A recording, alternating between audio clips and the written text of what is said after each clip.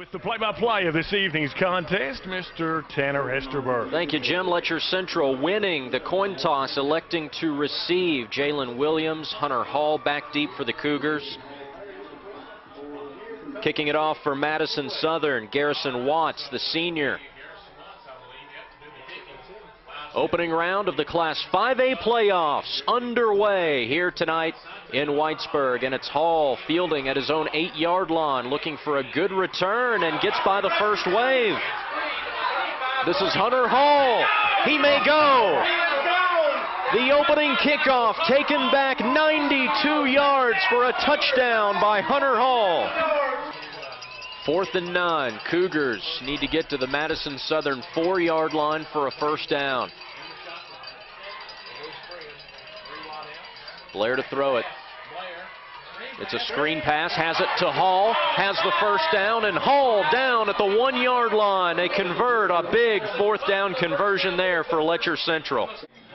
Madison Southern looking to respond after giving up an 80-yard touchdown drive to Letcher Central, and that was after the special teams for the Eagles surrendered a 92-yard kickoff return for a touchdown to start the game. It's 14-0 Letcher Central at home. For the first time in the Class 5A playoffs in 5 years. You have to go back to 2009 to find the last time that Letcher Central hosted a playoff game. The Cougars defeated Harlan County that year 14-13 and are on their way so far to another playoff win tonight as Blair, the quarterback, kicks it short, and it'll be fallen upon at the 30-yard line by Madison Southern's Andrew Miller.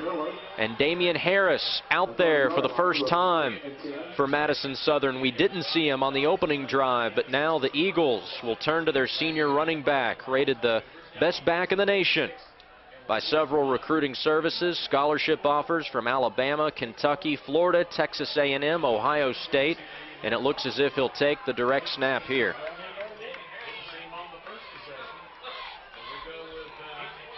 Harris looking for some running room and picks up about 5 yards on his first carry of the game.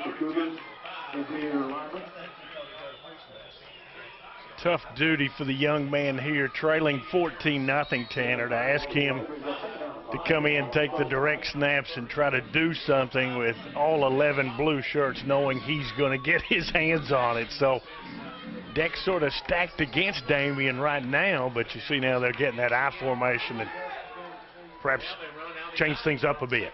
Harris on 2nd and 5, hit in the backfield and spilled. A great push up front for Letcher Central as Jacob Kaiser got into the backfield, slowed down Harris, and then Hunter Hall finished him off. It'll be 3rd and 5. That's what you're going to have if you're a Letcher Central fan. You're going to have a lot of blue shirts. One guy basically not going to bring Harris down. You're going to have to gang tackle that young man. Key to get good penetration, and that's what's been going on with that defensive front for Letcher Central. It's 3rd and 5. Harris, nowhere to go. A gain of just 2 yards. It'll be 4th and 3 for Madison Southern.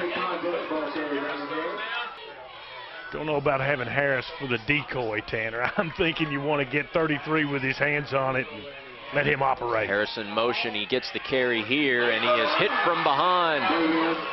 Nowhere to go. Taken down by Jacob Kaiser, the senior team captain. And it's 3rd and 10 for Madison Southern. And how about big number 50? Tanner, that kid's playing a heck of a ball game on the offensive line and now on the defensive line. Watch him as he comes from the weak side to make the stop on Harris. They tried to send Harris in motion and give him the football, and it just didn't work. Eagles need 10 yards for a first down, 12 for a touchdown. Sloan looking for his first pass completion of the game, able to dump it in the flat to A.J. Richardson, but he's well short of the first down. Man. Good coverage by Letcher Central as Avery Stamper made the stop, and it's 4th down. Field goal unit coming on for Madison Southern. That's Garrison Watts. The senior kicker does have 1 field goal this year to go along with 31 extra points, and he'll try to put Madison Southern on the board. Got to try and get something here. I think if you're Coach Clark, for the Eagles. This is a 28-yard field goal try for Watts. Good snap, good hold, plenty of distance on the kick. And the Eagles get the goose egg off the board, 21-3 now, as Watts converts his second field goal of the season.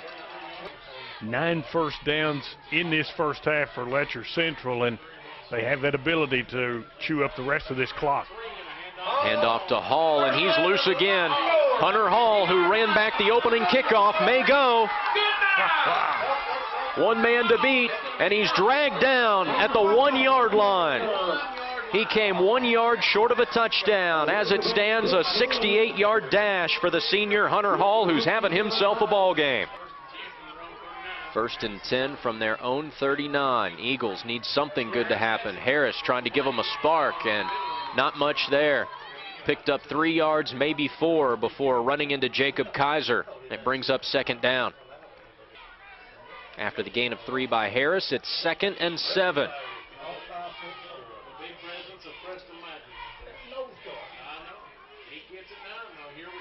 Sloan, play action, plenty of time, and he airs it out deep, has a man wide open, and it's through his hands. Peyton Skidmore had 6 points staring him right in the face. It hit him in the numbers and then went to the turf. So instead of a touchdown, it's now 3rd down. Boy, Sloan put that one right on the money. Letcher Central dodges a big bullet there. 3rd down, they hand it off. Harris.